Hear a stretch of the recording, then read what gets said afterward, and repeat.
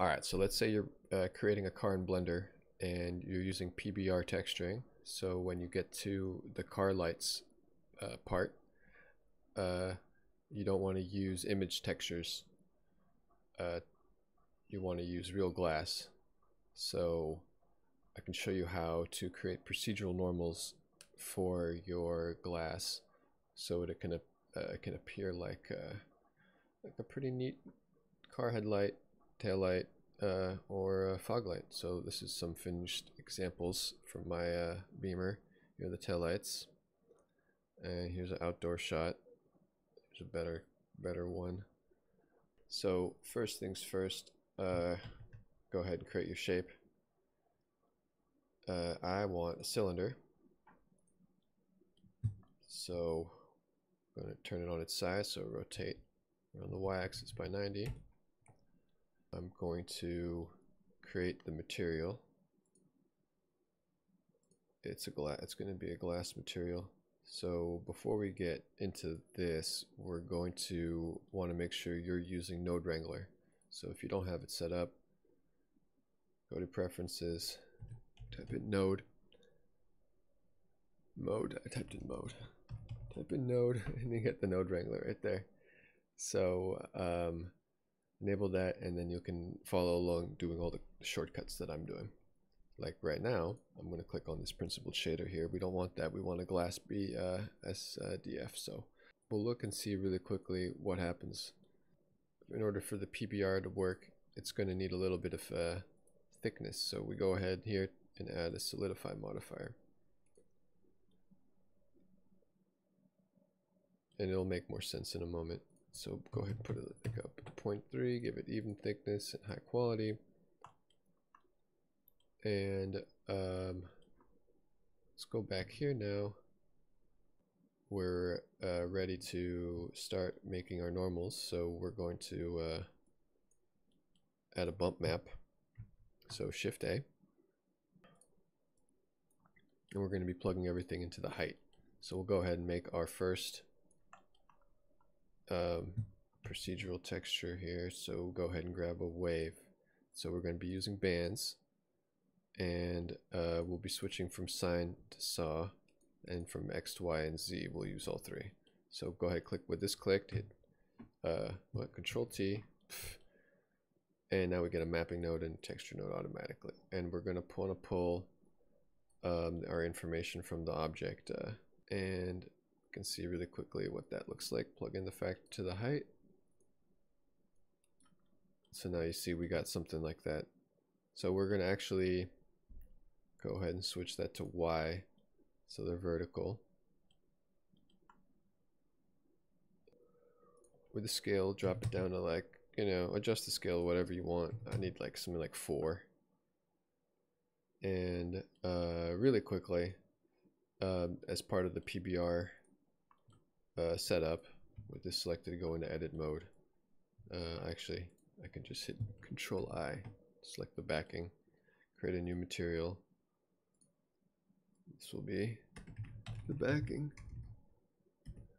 and this is actually going to be a chrome back. So we'll make it really shiny and metallic, and hit assign. So now what we have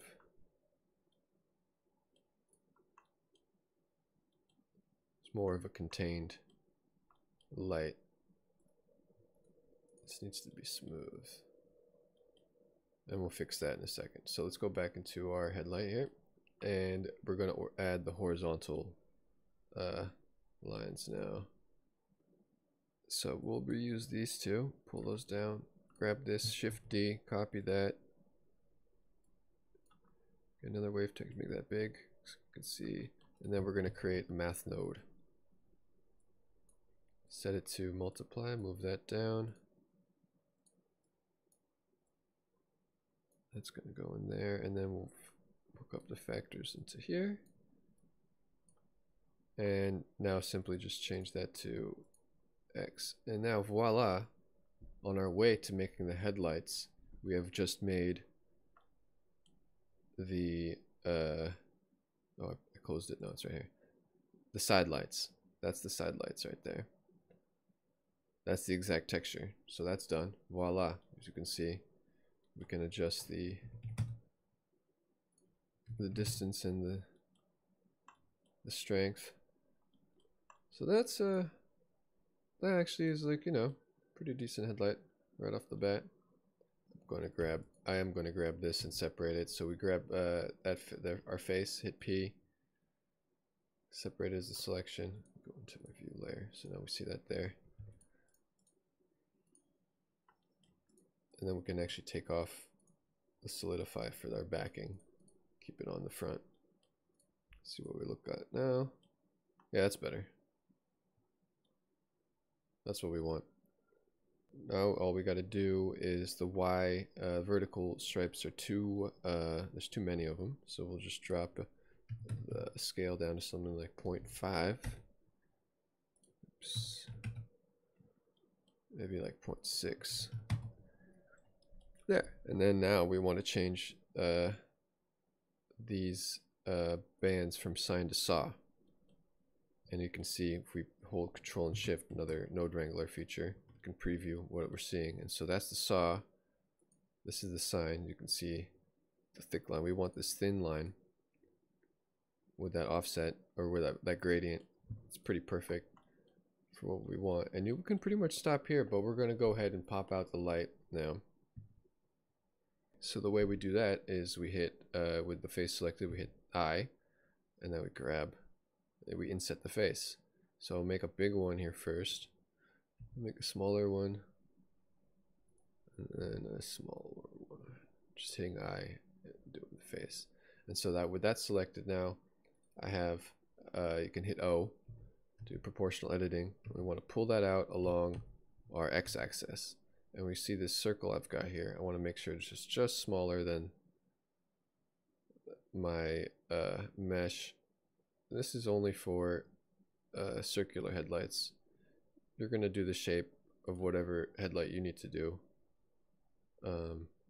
But if you need to make, you know, like off-road lights or something, anything circular, this is a pretty good way. So we can turn that off and maybe even bring it out a little bit more. Like that, and then now we can make it smooth. Now we can see what we got. And there, that's looking pretty good.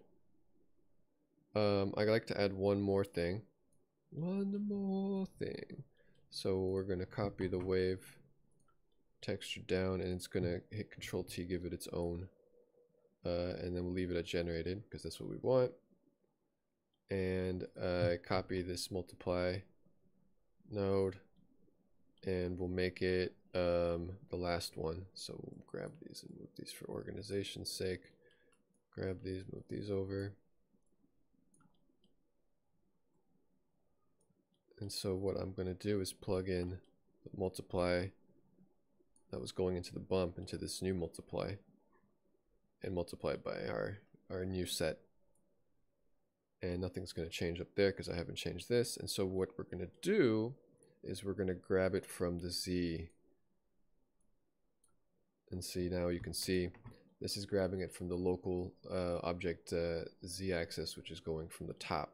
So now it's giving me these perfect circles. If I tried using bands, or if I tried using rings and grabbed it from generated or from the UVs, they can get distorted. So this is pretty perfect. It's what I want. So then now it's pretty subtle, but from far away it kind of adds. So we can offset it with the phase offset, add more rings, add less rings. Let me show you what's going on here. Like that. You don't want this to be too dark like that there. It gets black. It's really bad because that'll block out everything. All the work you did. So we like to have something like that. Maybe give it like a lip. There at the top. Yeah. And that's pretty much the gist of it.